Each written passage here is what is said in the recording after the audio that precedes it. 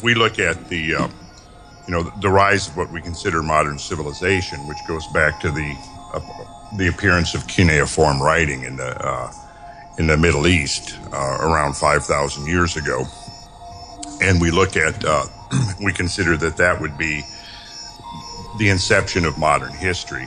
Yet the presence of modern humans on this planet goes back many, many, many times longer than that.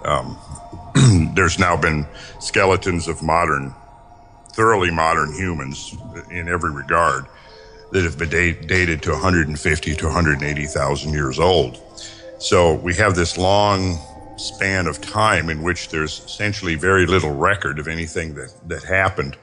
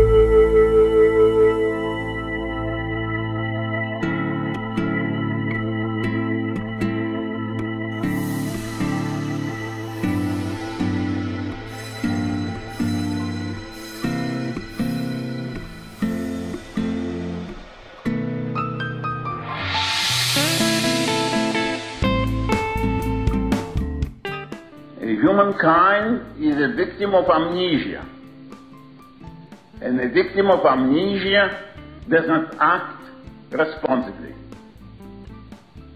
He acts irrationally. His technological progress outstripped his understanding of his milieu and of events in which his ancestors lived or succumbed. And it is the dangerous situation when a victim of amnesia plays with thermonuclear weapons. He enters into conflicts for which there is no reason.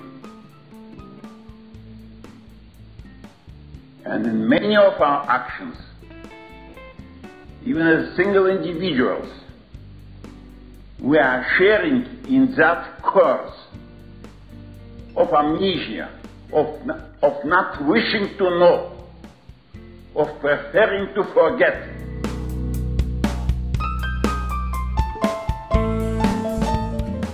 Of opposing to a book that said nothing more